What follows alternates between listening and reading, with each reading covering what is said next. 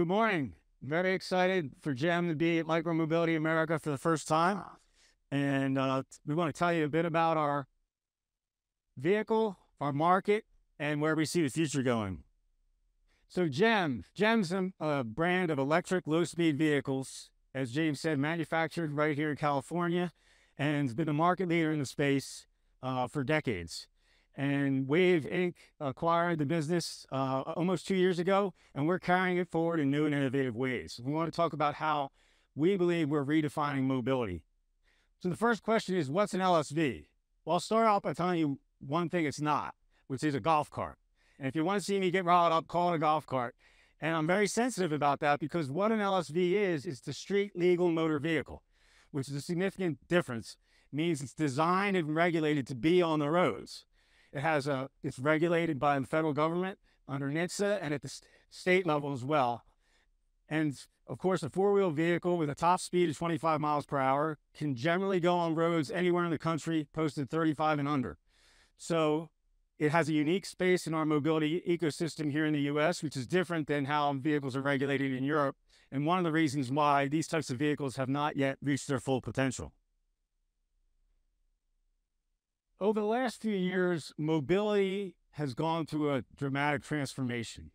And I believe it's fueled by the rise of electric micromobility on the one end, and has created now a continuum of mobility, particularly in urban or dense markets.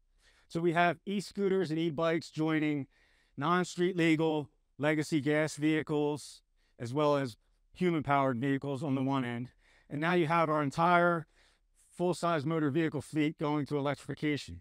And what that's done is it's opened up this space, massive space in the middle, for people who are open to alternative forms of transportation, who want the benefits of the low end, small size, low impact, but they want practicality and want the capability of the high end without the overbuilt, overcost, and too fast mode. And so we believe there's a massive space here for Jem and similar vehicles to really change how people get around in local environments. And it's not just us who are saying it. Our friends at McKinsey project that the mini-mobility market could reach $100 billion in the near future. And in fact, over 40% of Americans are open to mini-mobility in their near future. And why is that? We believe it's the case because it solves three significant issues in mobility. Safety first. Safety is built into LSVs by a suite of standards under federal and state law.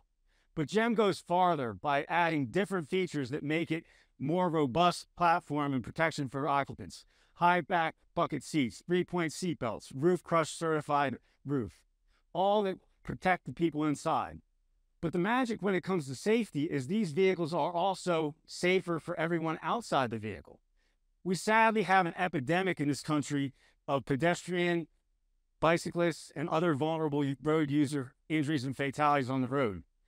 These vehicles are much safer for everyone around because they're smaller, they're slower, yet they're very recognizable on the road. And so it makes a safer environment for everyone involved. The second issue is efficiency.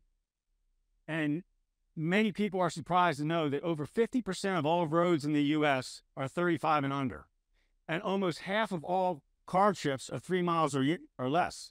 So that opens up a massive opportunity for mobility in the right environments. And those environments are everywhere.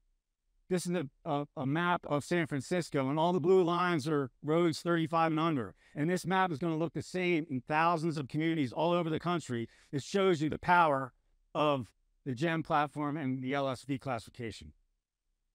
Last, LSVs are accessible. We like to say they're open to everyone. They're easy to maneuver and park. Anyone can operate them who can operate a car. You don't need balance, any age. It's a very approachable vehicle. They're the lowest cost four-wheel EV on the market as a class, and thus accessible by so many more people than full-size electric vehicles. And there's little or no maintenance. In addition, it's accessible from a charging standpoint. Our standard charger plugs right into a wall outlet, and you can run this to zero, go home, plug it in, and the next day you're at full charge. You can't do that with a full-size vehicle.